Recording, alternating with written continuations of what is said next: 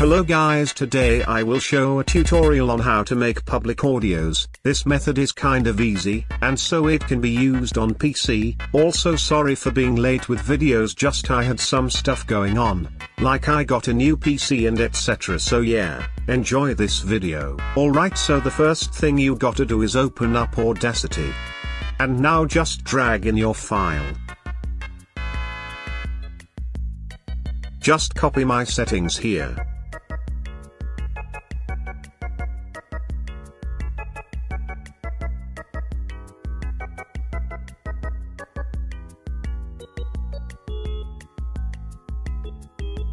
Here's how it should sound.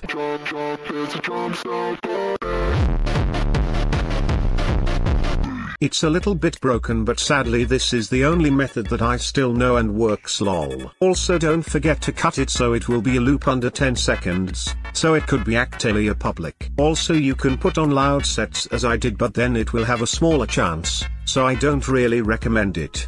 Also make the audio 100% right ear, and duplicate the track. Now, select the bottom track, go to the Generate section, and click Rhythm Track, and just apply the setting.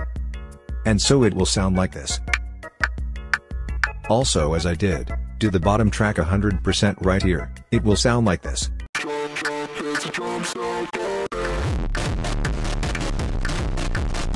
And now just export as MP3, with the original presets, and clean the song infos, so it will actually get accepted.